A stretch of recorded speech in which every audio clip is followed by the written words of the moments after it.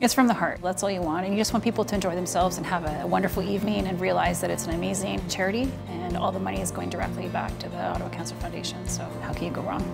I hope that they're inspired to do something like this. They don't have to do a boxing match, but I hope they're inspired to do a 5K or do a 10K, run a marathon, or just do a small part to say, if Lisa or Daphne or Derek or Michael can do that, I can do something as well. The Ottawa Regional Cancer Foundation, I think they really change lives there. Chances are everyone in our community might need their services. This is something that's going to touch us all eventually at some point, so why not be passionate about it? If you're going to do it and you're going to change lives, try to change as many as you can or try to make it as big as possible. We want to do as much as we can for our local community. We founded Fight for the Cure in 2008. It was almost a tribute to my grandfather, who was battling prostate cancer at the time. He was using the services at the Ottawa Regional Cancer Foundation, so we thought, why not bring our passion of boxing into a philanthropic effort. It's Ottawa's only white-collar charity boxing event. There's a full 4-course meal, silent auction, the whole 9 yards. We have like this real big boxing atmosphere. We take business leaders, media personalities, future prime ministers, lawyers, doctors, we've had it all. And they train for 8 months, and then on fight night, they compete in a live amateur boxing match in front of their peers. For me, it was to help an entire community and come out and get involved. And when kids have cancer, that hits us. So I think it was more for the community as a whole. Just seeing the stories that the red team and the blue team, the reasons they're doing it. I mean, Wayne, like his wife is still fighting. It's the least I could do to hop in the ring and take a few punches for it. She was diagnosed in 2016 with breast cancer. She's proud of me. She's not too happy about the not as pretty as I used to be.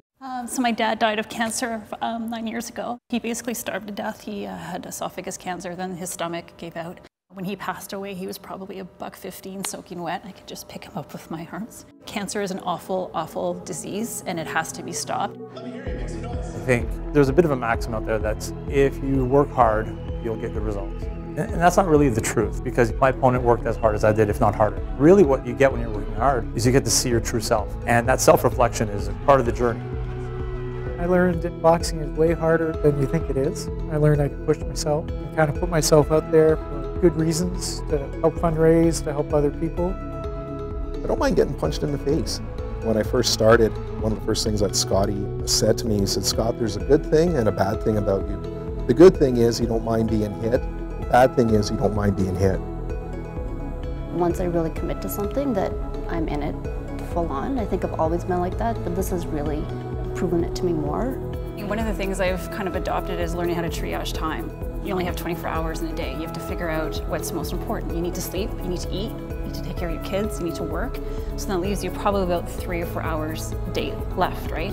So then you gotta figure out how to use that. You're gonna sit on the couch and eat bonbons. You're gonna go out and work out, meet people, have fun. I choose to work out and meet people. I could take a punch really well. No, I think it was just resilience and not shying away from challenging yourself. And although I have a background as a professional athlete, to compete in something that you're not necessarily experienced in and learning a whole new skill set is very different. I had a game plan. I knew exactly what I wanted to do. And then, you know, the famous Mike Tyson quote, everyone's got a plan until they get punched in the face. It's exactly what happened. And I sat in between the first and second round and my corner, what are you doing? This is not what we talked about. So again, that moment to, all right, let's gather ourselves and let's go back out now and let's fix it. Win, lose, or draw, that moment of self-reflection, when you're pushed to something that's challenging, I think it's something that's going to stay with me. Last year I was at this event and I weighed 219 pounds. I wanted to do it, and I just thought that I would have to fight at 219 pounds. I didn't think that I had it in me to lose weight, get in shape, and prepare. The determination that I've put into this is just something that I've really learned about myself that I didn't think was possible. I don't know if I'll be in the ring ever again. I don't know if anybody will want me in the ring, but I definitely will continue practicing and training. When you actually go through it and try to be a boxer, I think you learn a greater appreciation for it. It's a humbling but rewarding experience. My son, he wants to start. He's 17 and he's like, yeah, I want to do this too. I think I'll probably continue and It'll be fun to get my son into it and watch him. I think I'd like to be 1-0 and leave it at that. I'd like to come out and help support next year's crew, but I think my boxing gloves are going to be hung up and my robe is going to be beside it. Daphne and I have already talked about it, so we're like, okay, Scott, you've had your first females do this, so now we're going to help you through the rest of the process.